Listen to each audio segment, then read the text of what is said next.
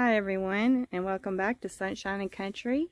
If you haven't yet, hit that subscribe button and become a member of the Sunshine and Country family today. It's totally free and we would love to have you. Also hit the thumbs up button. That really lets YouTube know that you like to see more of our content or more content like this. And also if you leave a comment, it really does matter and it does help a lot. You can tell us where you're from. You can just say hi, any kind of comment. We really would appreciate it. Today we're going to be talking about things you can do for your chickens during the heat of the summer to prevent heat exhaustion, which can lead to heat stroke, which that can be deadly in chickens and any animals and even people. So today we're focusing on chickens and turkeys. What you need to do is first of all make sure that they have plenty of clean, cool water and several water dishes if you have them in a dish. If you have a different watering system, then just make sure that it's fully loaded and ready to go, and you might want to recheck it to make sure that it's cool throughout the day. So what we do is we just change it out about 2-3 times a day to make sure they've got plenty of cool water available. We also add electrolytes to their water. It will turn the water, depending on what kind you buy, it'll usually turn the water orange and it looks like Gatorade. And the orange Gatorade you can buy in the store. But I'm not saying to feed that to them. I'm just saying it looks like it. So what you would want to do is go to Tractor Supply and pick up some Save-A-Chicks. Those are the easiest ones. But also we found there's other brands that are more cost effective and they sell them there from time to time. And you can pick those up and add them to the water, and that will help to keep your chickens hydrated during the summer heat. Also, you can put this little planter we bought at Lowe's. I think they sell them other places too and call them other things, but it's actually a planter. You can get it out in the garden shop area of Lowe's. I think we paid maybe $10 or less, and believe it or not, chickens will get in it when they're hot. And they'll kind of just wade in it a little bit to cool off.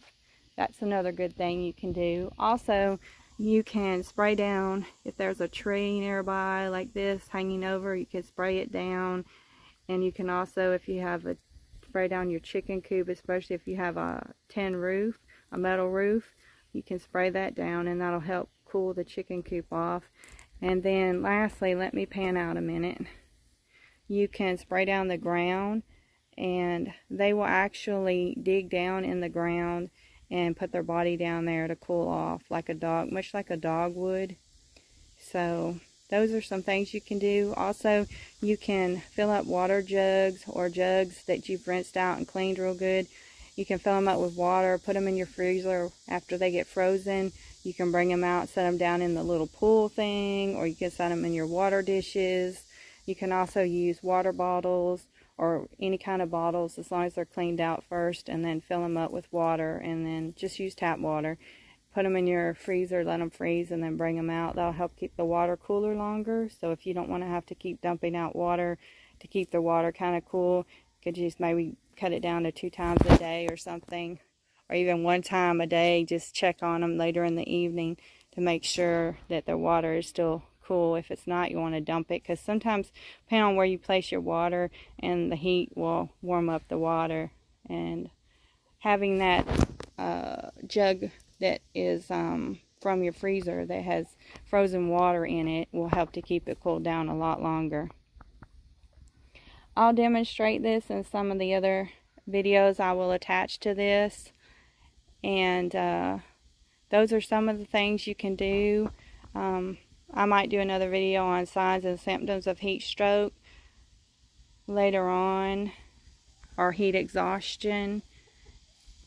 But anyways, also if they're out free ranging, go ahead and put some water dishes down several places so they don't have to run all the way back to their coop just to get water. If they start getting thirsty while they're out, they have different places they can go and get water. And if like they have a special place they like to go, and you can reach it with a water hose, you might spray it down too, so that when they get up under there they can cool off there as well.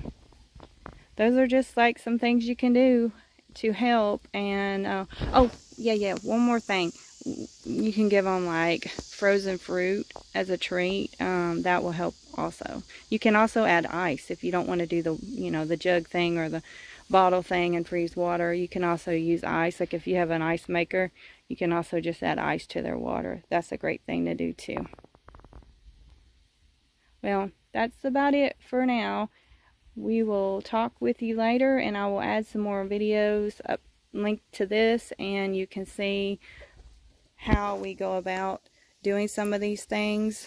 And hope you have a sunshiny day. If you have any questions or comments about the video or what you can do or anything, just leave it down below, and we will talk to you later and see you on the next video.